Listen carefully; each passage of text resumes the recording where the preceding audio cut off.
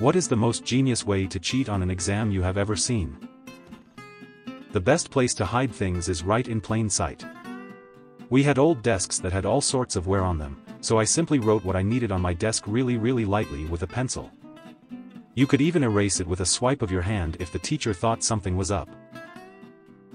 This is the opposite of what the OP asks, but I found it hilarious, so I'll share. I'm taking a CCNA course at a tech college. All the exams are taken from the online course. No surprise, the answers are available online on different websites. One student in my class decided to print out these answers. Except he printed them to the instructor's printer. I forgot to write a huge paper in college, so I wrote just one page and printed it 20 times. I handed it in and over the weekend finished the assignment. The next week the professor asked what happened and I said it must have been a mistake with the printer. He said that's alright, just print him out the full thing and bring it next class. I got an extra week with no penalty. Had a buddy take an online course. Wrote to the company that did the book materials for the course saying he was a professor and wanted to use their materials for the course. They sent him all the answers and such. Brilliant. I was very bad at chemistry in senior year, but I needed to pass the final to get the class credit in order to graduate. So the day of the test I wore a very low-cut top with a zip-up hoodie over it. I wrote down all the formulas from the study guide onto my cleavage, zipped the hoodie up, and just looked down at my boobs under the hoodie during the test for all the answers.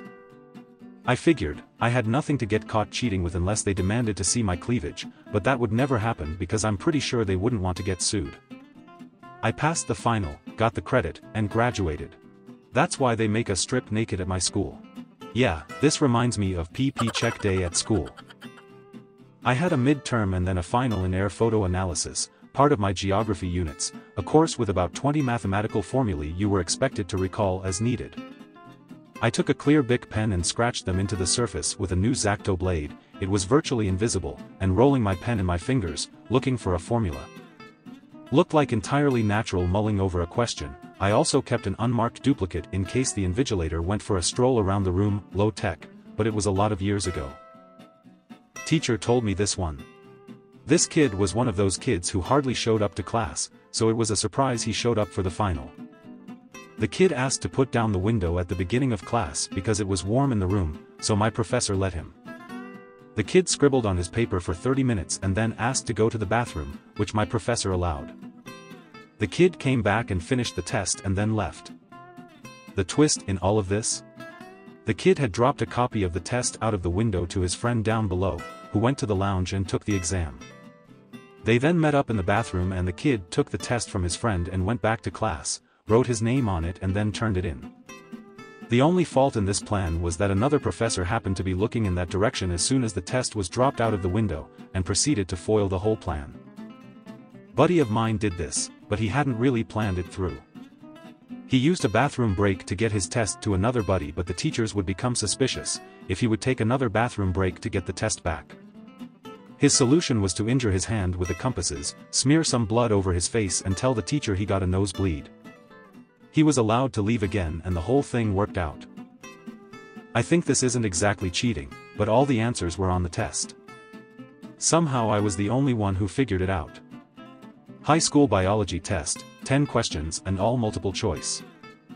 I knew the answer for 6 questions, so as I was trying to figure out the other questions something come to my attention. All the alternatives were like this format. All the correct answers had a dot at the end of the sentence. Sounds like the correct answers were just copy-pasted into the test, while the other options were made up and the teacher didn't put periods at the end. Maybe? Yeah, I had one in college where the font was different. I think they copy-pasted the correct answers and didn't realize the font difference. Paste without formatting. Back in '99 or so when scientific calculators were newish, I think, I got my own rather than use the school ones. They would check our pockets and our stuff to make sure we didn't have a cheat sheet. They would check our calculators to make sure we didn't have anything written. However, I had a cheat sheet on paper, on the inside of the calculator's cover which fit behind. So I showed my screen and that it was blank, but no one removed the lid. So I had to slide up the lid about an inch, and had written everything down as tiny as I could. Cheated and got away with it. Considering I never got caught, I'd say it was part genius and part luck, but very risky.